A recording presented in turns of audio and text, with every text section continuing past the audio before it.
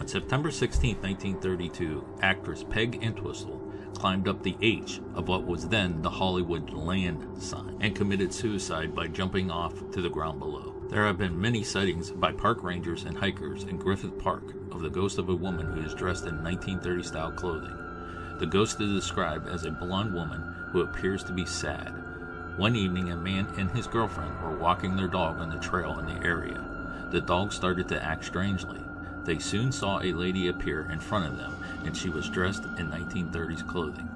The lady seemed to be despondent and quickly vanished.